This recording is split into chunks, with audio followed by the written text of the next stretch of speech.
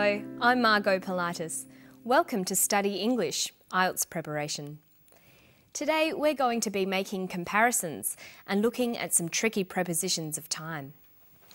But first, let's listen to an academic talking about the Australian economy and the Australian dollar. See if you can hear him use some comparative adjectives. It couldn't have come at a worse time in the sense that with business investment weakening and with the housing market, at least in activity terms, having turned, that's where the timing is unfortunate for us. The stronger the value of the Australian dollar and the longer it stays strong, the weaker our economic activity will be next year. I think growth in 2004 will be comparatively weak. My own prediction is that throughout the year, growth will be around about 2%. Being around the Reserve Bank's board table at this time, I think, would not be a comfortable place to be. The bank is probably in a bigger dilemma over what to do with interest rates, with monetary policy, than any time that I can remember. Dr. Ian Harper is discussing the value of the Australian dollar and the growth of the Australian economy, including interest rates. He describes all these factors by comparing information. Listen to him talk about the value of the dollar. The stronger the value of the Australian dollar and the longer it stays strong, the weaker our economic activity will be next year. The stronger the value of the dollar and the longer it stays strong, the weaker our economic activity. The adjectives used in the clip are strong, weak, and long. The Australian dollar is strong. It is stronger than it used to be. It has been strong for a long time. It is making economic activity weak. The longer it stays strong, the weaker the economic activity. Let's look at comparative adjectives a bit more closely.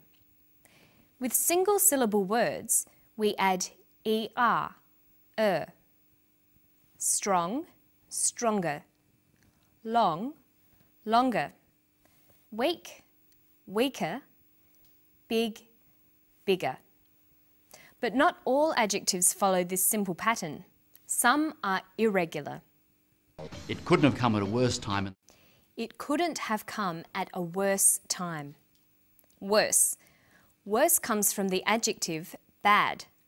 Bad, worse. Irregular adjectives are often best learnt with the superlative or most form. Bad, worse, worst. And good, better, best. When comparing, there are two ways to do it. To say two things are the same, we use as. Growth is as slow as it was last year. When saying one thing is more than the other, we use the comparative form. We usually use the word than when comparing. Growth is slower than last year. The superlative form, the most or est form, is used with the word the. Growth is the slowest it's ever been. Notice that we usually use more and most with adjectives that have more than two syllables.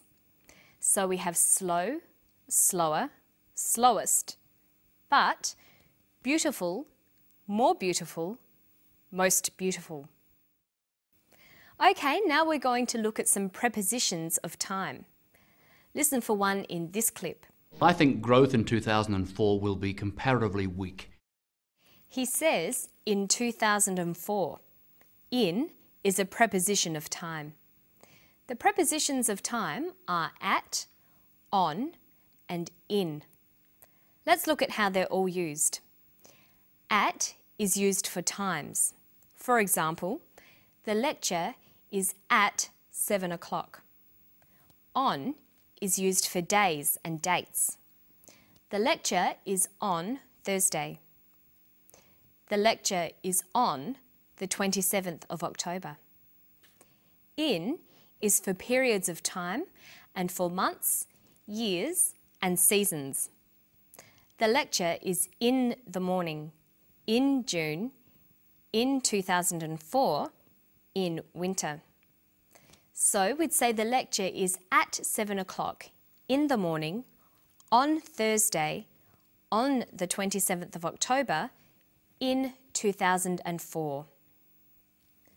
Notice that we say in the morning, in the afternoon, in the evening, but we say at night. Now let's test you on these prepositions. I saw her Tuesday, 3 o'clock, the afternoon. We've got the choice of in, at, or on. I saw her on Tuesday at 3 o'clock in the afternoon. Here's another one. They went shopping night. Friday last week. Shops are open late. Summer. They went shopping at night on Friday last week. Shops are open late in summer. Okay, now let's listen to the whole clip again. See if you can hear how much he thinks the Australian economy will grow. It couldn't have come at a worse time in the sense that with business investment weakening and with the housing market, at least in activity terms, having turned, that's where the timing is unfortunate for us. The stronger the value of the Australian dollar and the longer it stays strong, the weaker our economic activity will be next year. I think growth in 2004 will be comparatively weak. My own prediction is that throughout the year, growth will be around about 2%. Being around the Reserve Bank's board table at this time, I think, would not be a comfortable place to be. The bank is probably in a bigger dilemma over what to do with interest rates, with monetary policy, than any time that I can remember. His prediction is for growth to be about 2%. We write 2% like this. Percent comes from the Latin phrase per centum, by the 100 or in every 100. It's used to express proportions out of 100, including rates of interest. Percent is always used with a number. So we say 20% of students attended the lecture. That means 20 out of every 100 students attended. Or she got 90% in the test means she got 90 out of every 100 questions right. Or growth will be around 2%. We also have the word percentage. Percentage is a noun. It means the portion or amount of something. So we say, what was the percentage of students who attended the lecture? 20% of students attended the lecture.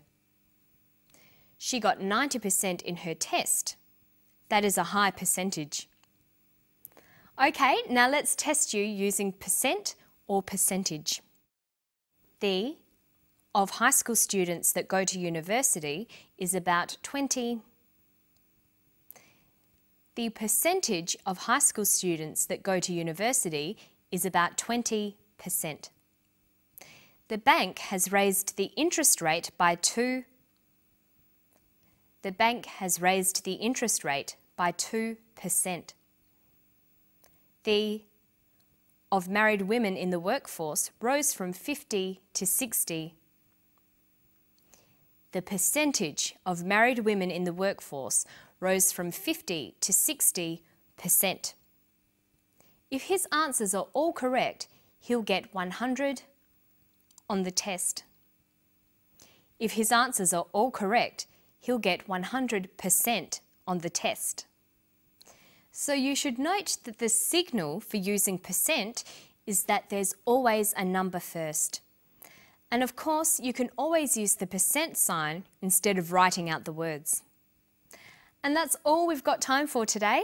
I'll see you next time on Study English. Bye-bye.